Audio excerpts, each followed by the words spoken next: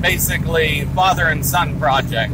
So we did the motor, sold them the driveline package, turnkey engine, EFI, outfitted it with all the stuff he wanted, tranny package, and a fuel delivery system. These cars come with a lot of the stuff like radiator, all the gauges, they all come with the car. So they got the chassis, they put it together, and at the point they were ready for a motor, they brought the car back rolling, and we went ahead and set the motor in it. Wired everything up, and did an initial startup tune and make sure everything was okay. And then they took the car back, set the body on, did the interior like you see it now. Cruising about 65 miles an hour, 2,500.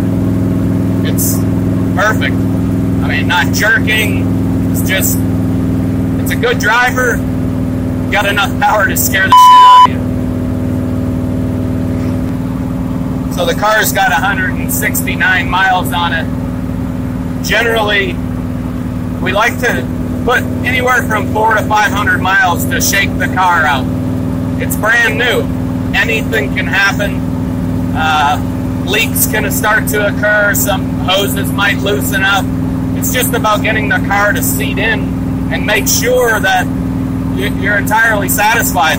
State of tune, fluid levels, all of it. So this one at 160, he's still got a lot of nuanced work to do.